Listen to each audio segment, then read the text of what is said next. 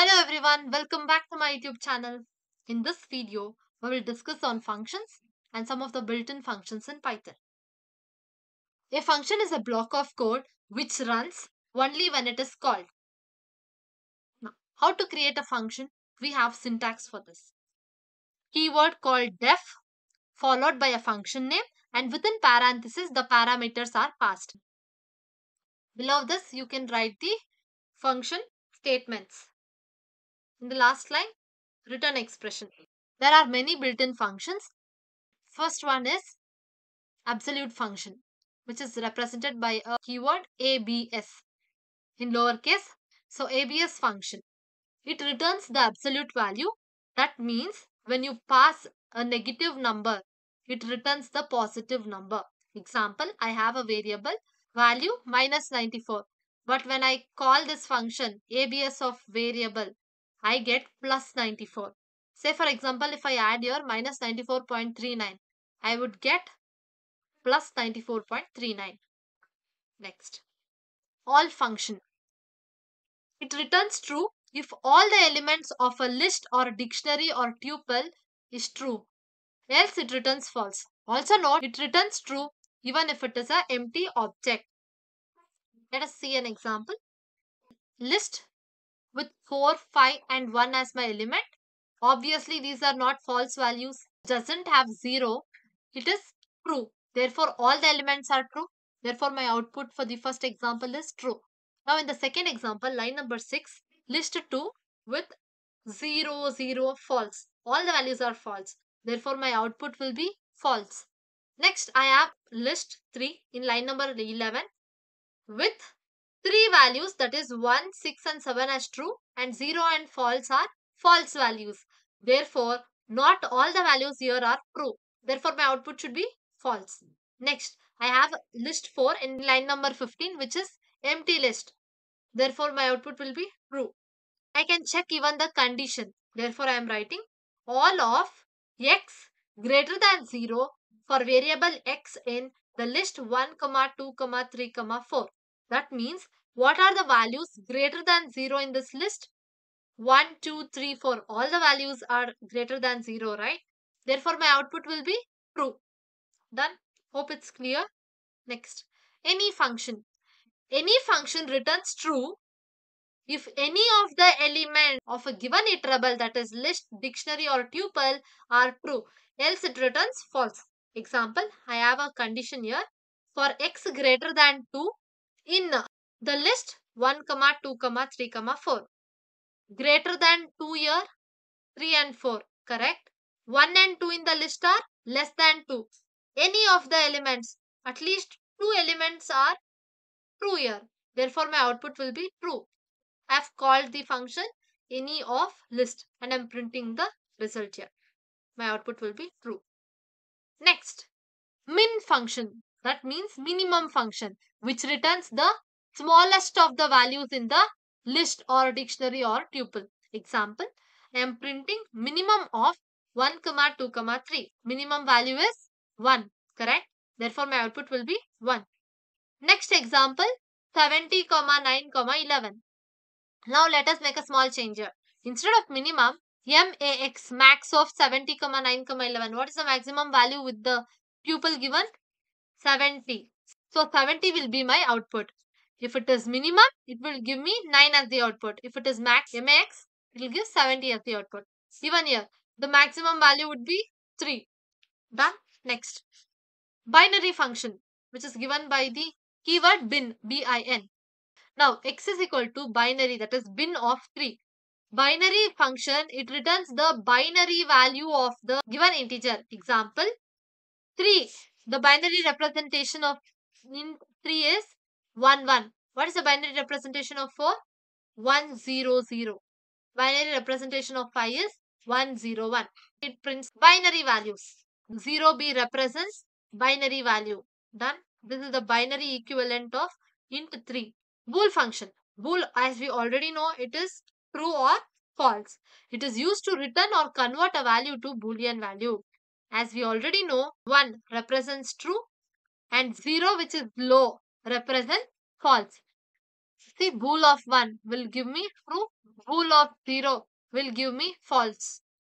Next, slice function. Slice object is used to specify how to slice a sequence. Here is the syntax. Slice of start, end and step. Start, this is the starting index where the slicing will start. Stop represents where the slicing of the object stops.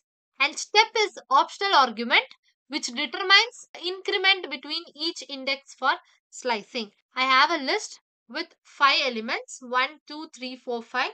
Line number 2, I have declared a variable called slice1 and calling a function slice of 3. This 3 represents the stop value. It is telling to stop the slicing for these 5 elements, the third element. That is why I am getting the output as 1, 2, 3. Understood?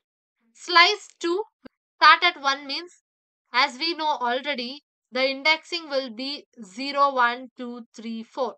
0 to 4, which is nothing but 5 elements. Therefore, if I tell start at 1, it should start at 2. So it is starting at 2 and printing start value, which is 2. Now, it should increment by 2. That means move 2 steps forward, which will give me 4 as the output. Therefore, 4 will be my output. Now, increment 4 by 2. I don't have anything here. If I add 6 here, if I increment this, 6 would have been printed here.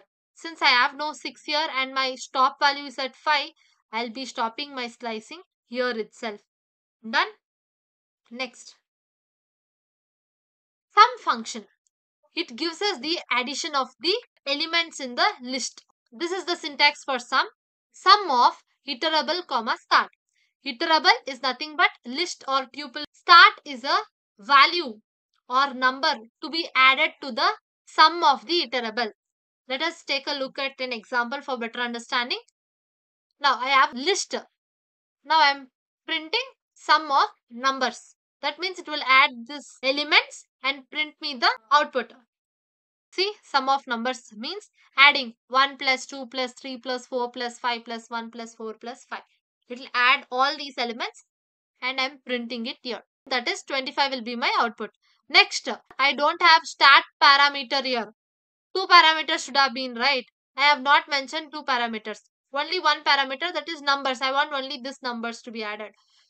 Now, with the start parameter called 10 to be added to this. So what it does, it will add these and add even 10 to my output. Therefore, I am getting 35 as the output, not 25 this time because I have 2 parameters declared here. Sum of numbers comma start value is 10. Done. Next. Callable function. Callable function will return true if the specified object is callable, else it returns false. Example, I have a function here def x of parenthesis followed by colon and I have statement a is equal to 5. I am checking if it is callable or no. Yes, it is callable because I have followed all the rules in declaring this function, correct?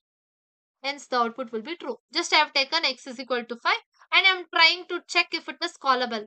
I don't have def here, correct? I don't have function variable here, correct? I just have one variable which is assigned with value 5. That's all. So definitely it should be false. I don't have proper function declaration here. Therefore my output will be false for this. Next, character function, which is CHR in lowercase. It returns the character that represents the specified Unicode. Remember, Unicode is nothing but ASCII values. ASCII values are the numeric representation of each characters. Say for example, capital A is assigned with the Unicode or ASCII value 65. Capital B 66, like that. I have an ASCII value given 69.